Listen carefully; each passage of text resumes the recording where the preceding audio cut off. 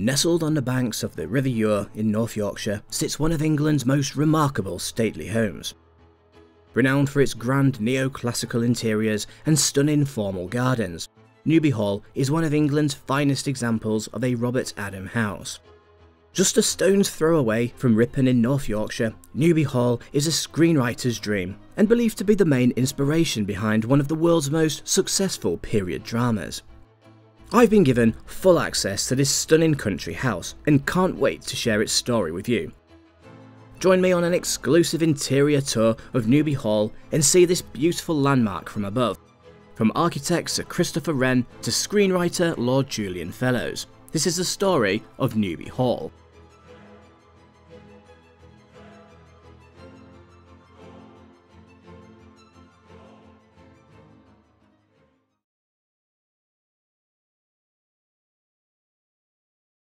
Newby Hall is a striking red brick country house situated not far from the beautiful market town of Ripon. Whilst the manor house has stood on this site since perhaps the 13th century, the core of the current house dates to 1697 and was built for local MP Sir Edward Blackett. Having only purchased the estate a few years prior, Sir Edward dismantled the old mansion, which was situated slightly closer to the river, and embarked upon the construction of a much grander home. Largely attributed to architect Sir Christopher Wren, the new 3-storey hall at Newby was square in design and set out over 3 stories. Built from striking red brick and complemented by formal gardens and avenues of freshly planted trees, Newby Hall was clearly a magnificent sight to behold. Visiting the north of England in 1697, English travel writer Celia Fiennes described the new hall as the finest house I saw in Yorkshire. But this was just the beginning for Newby. In 1748, the estate was purchased for William Weddell MP through a legacy from his great-uncle. This set Newby on a trajectory to greatness, with Weddell very much ushering in a new age for his newly acquired country house. Like many of his generation, William Weddell embarked on a grand tour of Europe, returning home in 1766 with a collection of fine sculpture and tapestries. Inspired by the classical architecture he had studied in Greece and Rome, Weddell sought to transform his country house into a showcase for his extensive art collections. Having hired the top architects of the day, John Carr and Robert Adam, to help him realise his vision, 2 eastern wings were added to the original house, with the main entrance moving from the west to the new east front. If the exterior architecture is beautiful, however, the interiors are quite exceptional. Whilst John Carr had been largely responsible for Newby's expansion, Robert Adam was responsible for much of the interior magic. Born in Fife in 1728, Robert Adam was a Scottish architect and designer who was best known for championing neoclassical architecture in the UK and developing what became known as the Adam style. Known to playfully refer to himself as Bob the Roman due to his absolute love of all things Rome, the Adam style was a highly decorative style, which, much like the popular style that preceded it, Neo-Palladianism, was heavily influenced by elements of classical architecture, but with a less restrictive and more playful application. Adam's genius was in his ability to bring all elements of a room's design together, with meticulous attention being given to even the smallest of details. Thus, everything was designed to work together, from the carpet to the furniture to the fittings of the room. Although Robert Adam is also known for his exterior architecture, such as the south-facing facade at Kedleston Hall, he is most remembered for his interior designs, which, in addition to Newby, can be seen at Harewood House, Nestled, and of course the remarkable Kedleston Hall, amongst others. Curved walls, domes, pilasters, panels, and bold painted ceilings are all easily recognisable features of the Adam style. Of course, Newby Hall is slated as being one of Britain's finest Adam houses, so you can expect that Bob the Roman worked his usual magic for Sir William Weddell, and he did, and the interiors are magnificent. Beginning with the entrance hall, which is aptly placed behind the main entrance, visitors will be blown away by the first of Robert Adam's spectacular interior spaces. The entrance hall is Robert Adam through and through and features spectacular plasterwork by the celebrated stuccoist Joseph Rose. Details include decorative motifs inspired by the architecture of ancient Rome, and intricate trophy panels. The stunning decorative ceiling is complemented by a highly polished floor of Sicilian marble, and upon this sits tables and chairs by legendary furniture maker Thomas Chippendale.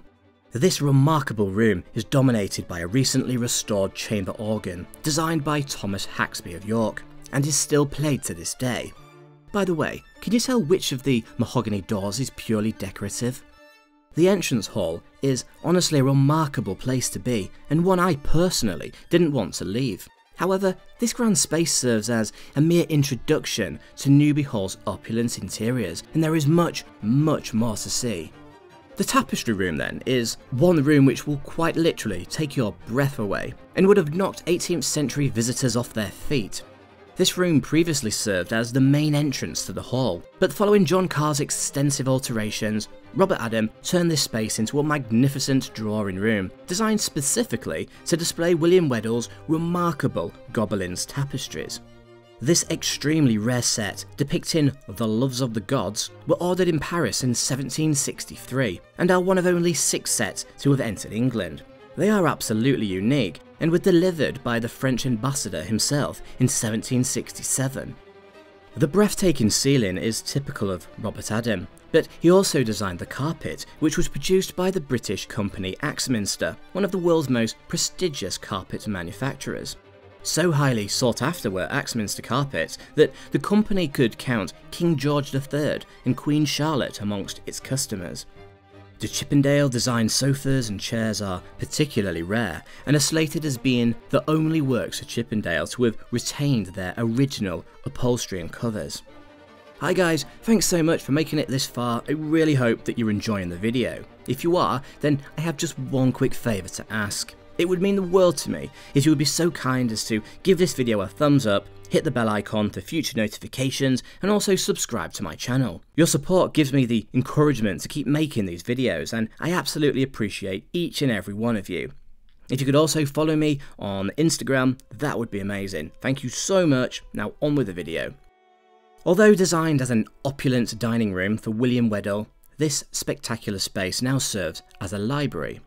The room is absolutely remarkable, with apsidal recesses at each end, separated from the main chamber by Corinthian columns.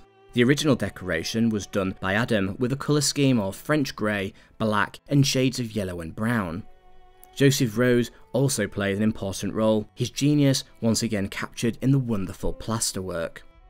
As mentioned earlier, William Weddell, like many of his contemporaries, studied the classical sites of Rome and Greece as part of a cultural grand tour of Europe.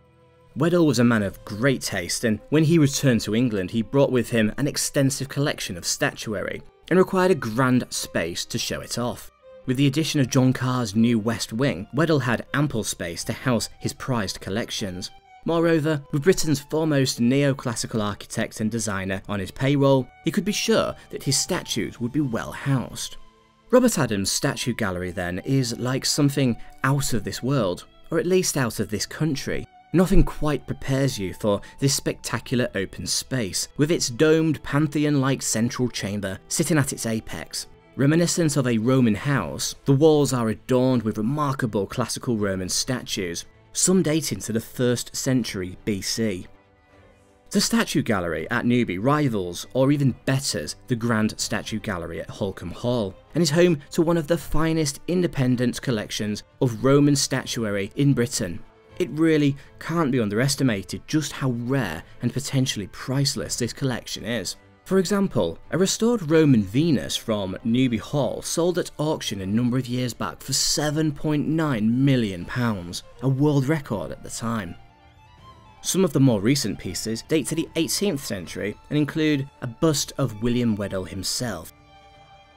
Followers of my Instagram page will know that I love a good staircase, and the one at Newby does not disappoint. In fact, the staircase comprises several different areas, with visitors first entering the extended staircase hall. Sandwiched between the tapestry room and the library, this was originally an enclosed space, but alterations in the 19th century saw the wall between the columns being removed, and the staircase hall being extended. The staircase itself is quite beautiful and is adorned by portraits of family members along with the Earls of Kent. These portraits came from Rest Park in Bedfordshire and are symbolic of the de Grey family link to Newby Hall. Robert Adam designed the ceiling decoration in 1771 with the intention that visitors would gawp up upon it as they retired to their rooms at the end of a busy day. Robert Adam was further involved in the decoration of the first floor landing, and this is evident in the screen of columns, which creates another sort of ante-room. The central door leads to the circular room and is framed by Chippendale mirrors hanging above two painted side tables designed by Robert Adam. These had previously been housed within the dining room. The circular room serves as a spectacular entrance to the first floor accommodation. This beautiful neoclassical room has a very Adam-esque feel about it, but can actually be attributed to one of his protégés, the York-based architect William Bellwood. Legend has it that William Weddell's own wife also had a hand in some of the decoration. This room commands spectacular views over Newby's parkland and was designed as both an antechamber and morning room to the print bedroom. Speaking of which, the print bedroom is a beautifully light room. Decorated in 1770 by William Bellwood to original designs of Robert Adam, the print bedroom was designed as the best lodging room and would have been preserved for William Weddell's most esteemed guests. I wish I had time to show you some of the other bedrooms, but really you must make a visit yourself. William Weddell must have been mighty proud of what he and his architects had achieved at Newby, but with a lack of children to inherit, when he died in 1792, the estate passed to his cousin Thomas Philip Robinson, aka Lord Grantham. Having succeeded his father as 3rd Baron Grantham several years earlier, Robinson agreed to change his name to Weddell upon inheriting the Newby estate. He must have been absolutely delighted with his new home and made just a few alterations. One major change he made was to Robert Adam's grand dining room. This he transformed into a large library fit for his extensive collection of books. The other major alteration to his new house came in 1807 when Grantham, a keen amateur architect himself, designed a new dining room, incorporating furniture inherited from his father.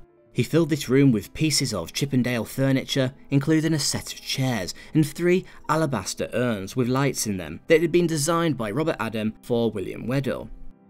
Although the dining room was redecorated in 1980, the colour scheme is based on an original drawing by Lord Grantham. I mentioned earlier the Newby connection with the Earls of Kent. Well, this link is made through Lord Grantham, who in addition to inheriting Newby, also inherited the Earldom de Grey and the family seat of Rest Park when his maternal aunt died in 1833. We all know that Downton Abbey is set in North Yorkshire, and by now you might have realised that Lord Grantham shares his name with Jullian Fellows' fictional character. But is Lord Grantham of Downton Abbey really based on his real-life namesake? Let's take a look at the facts.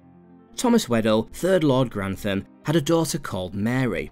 Lady Mary inherited the Newby estate when her father died.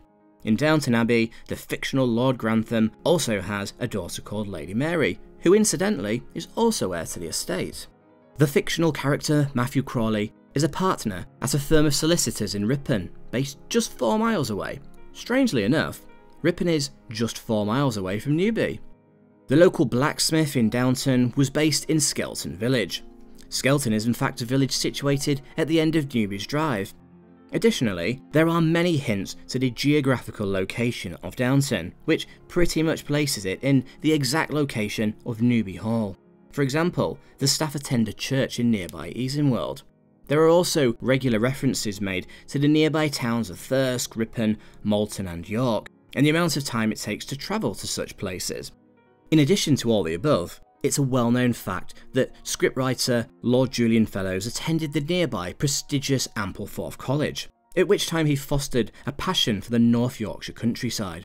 Moreover, and perhaps most significantly, Jullian Fellows and his team actually attended Newby Hall and considered using it as a backdrop to Downton Abbey. Whilst Fellows has previously denied Newby's influence on Downton Abbey, the evidence strongly suggests otherwise.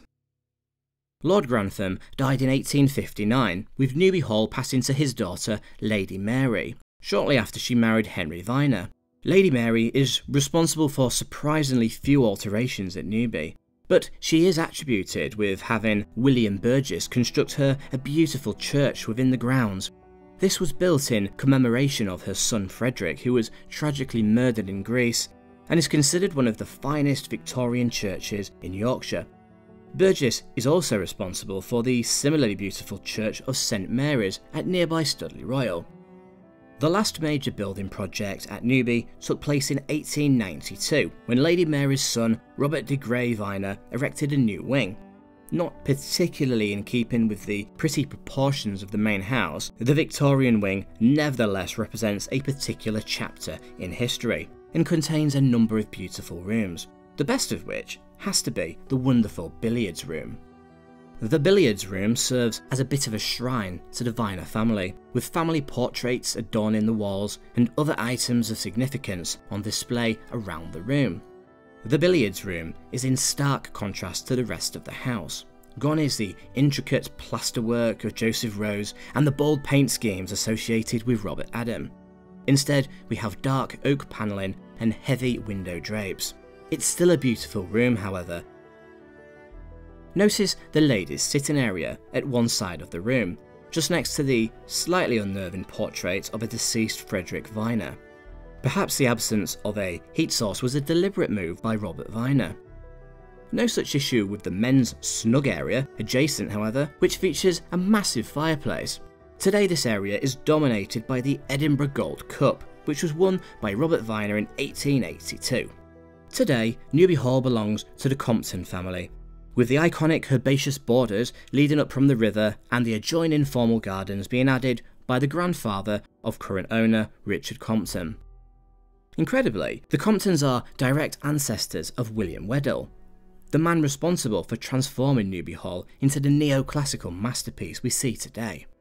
What an incredible honour and privilege it must be to call such an important part of Britain's history home. Like many of today's custodians of grand country houses, the Comptons are keen to share their home with the nation and have created a diverse and inclusive place to visit and work. Visitors to the house will not only relish in some of Britain's finest neoclassical interiors, but families will find an abundance of things to do outdoors, with beautiful formal gardens to explore, a fantastic adventure playground to keep the kids occupied, and a miniature locomotive to entertain the entire family. Newby Hall and Gardens truly is a remarkable place to relax, play, learn and be inspired. And yes, the Hall really is one of the finest Robert Adam houses this country has to offer. For more on Newby Hall, please check out their website. And as before, if you've enjoyed this video tour and want to lend me your support, please give this video a thumbs up, hit the bell icon for future notifications and subscribe to my channel. I am also on Instagram at eHeritageOfficial. Thank you so much for your continued support and encouragement. Stay safe.